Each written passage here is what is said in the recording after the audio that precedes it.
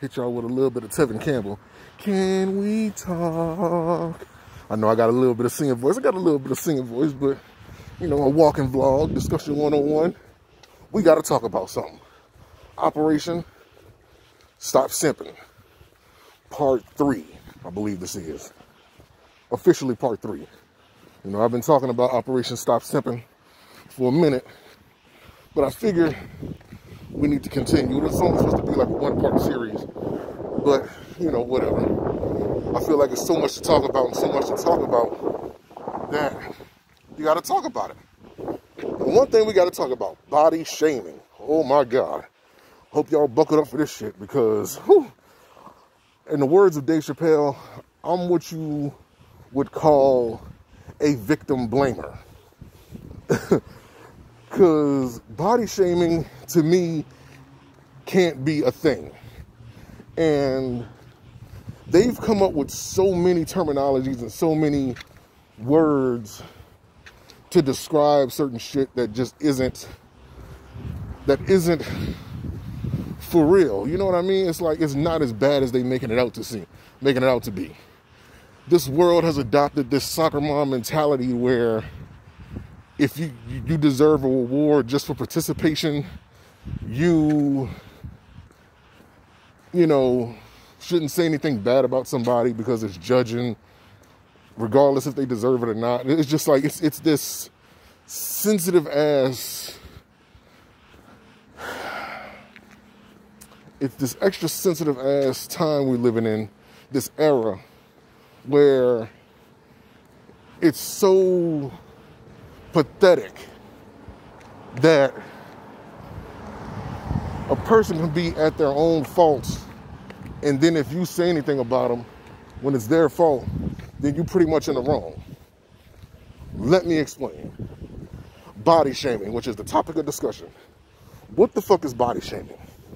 Based on what I'm seeing, is somebody who makes fun of the way someone else's body is shaped, looked, or whatever the case may be. Here's my thing. I understand that, you know, some people have a weight issue. It's understandable. You know what I'm saying?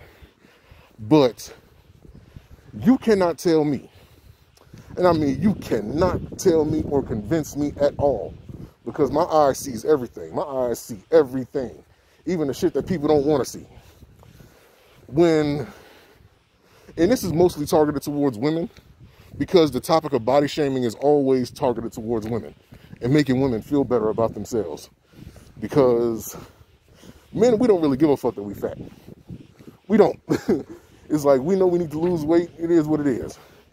But you got some women who are so sensitive about their bodies that it's like they don't want to do anything to improve it.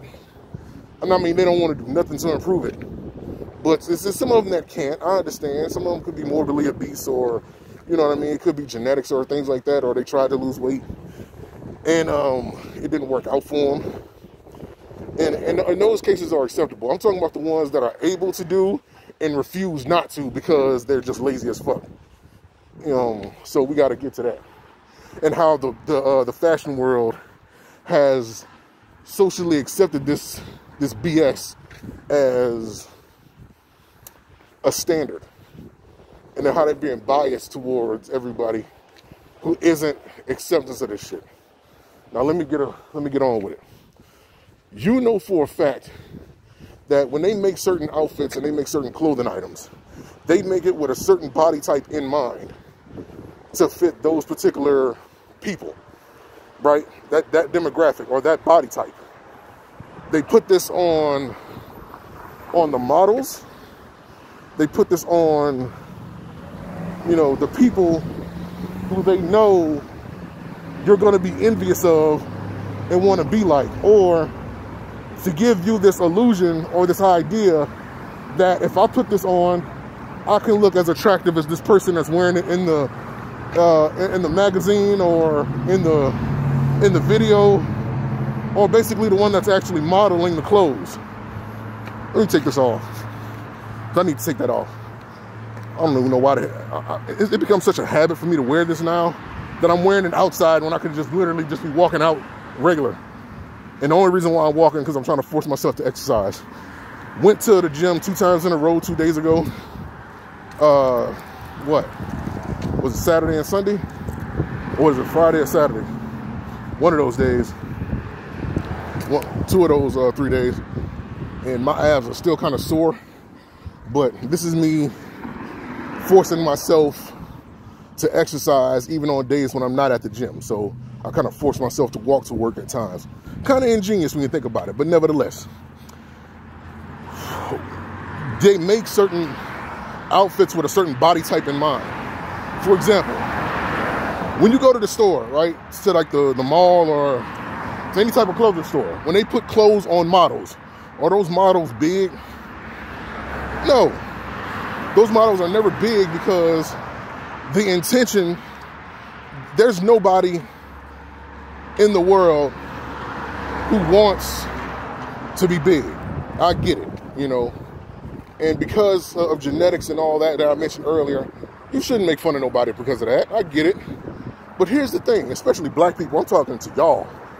We are losing our superpower by adopting this soccer mom mentality. That was always their shit. That was never our thing to complain about body types and all that. We applauded the thick girls.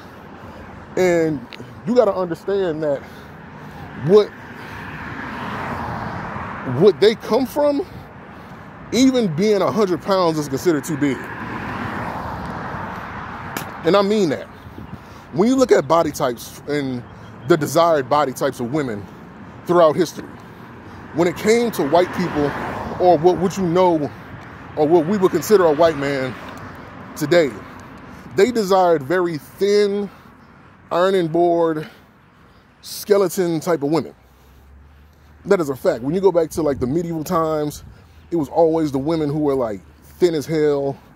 They didn't have no amount of body size to them. It was like the thinner you were, the more attractive you were. That was never the case for our women because our women were never born like that. They were born thick. They were born curvy. You know, that was their natural body shape. You know, because of the foods that we ate and the way we exercised ourselves on the regular when it came to hunting and, you know what I'm saying, taking care of the households and things like that.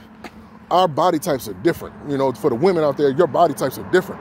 So me coming from the 90s, like I said, I'm 32 years old. I was born in 88. I grew up during the 90s.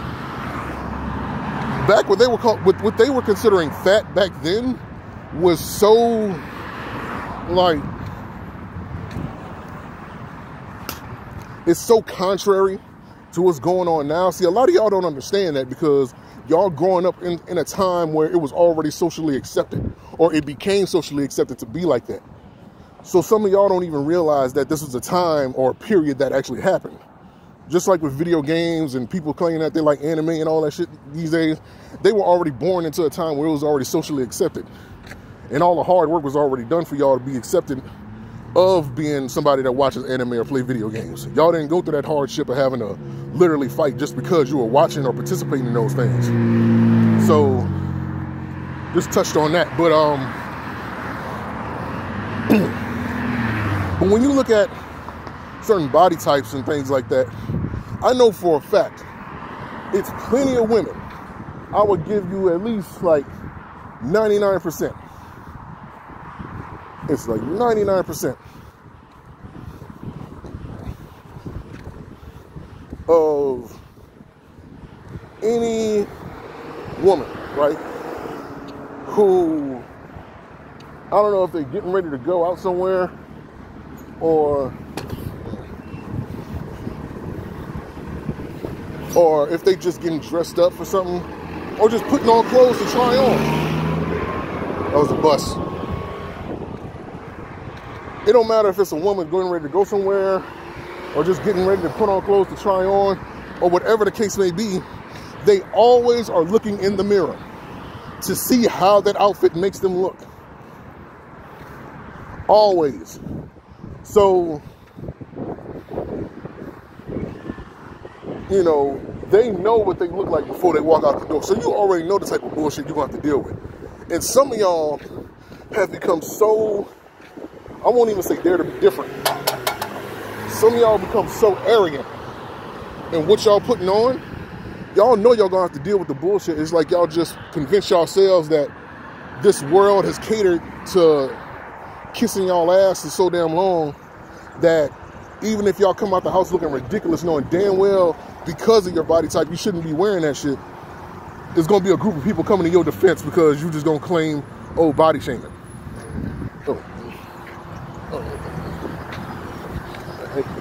This lady was finna go and I had to, thought I was gonna let her go before I did. But yeah, y'all know y'all not supposed to be wearing half of the shit that y'all be having on. Case in point, like, you be seeing a lot of females these days wearing leggings, right? I'm talking about the leggings, the skin tight clothes, because they want to feel as form-fittingly naked as possible, if I can say that, if that's even a thing. But they want to get this fit. They say that it's just because it's comfortable. No, because it's the closest thing for you to have clothes on and also being naked. And some of y'all know y'all ain't got no business wearing that shit. Let's keep it 1,000. I'm talking about y'all put on these leggings on the average body that it's intended to be made for. You know, on the body type that it's intended to be made for.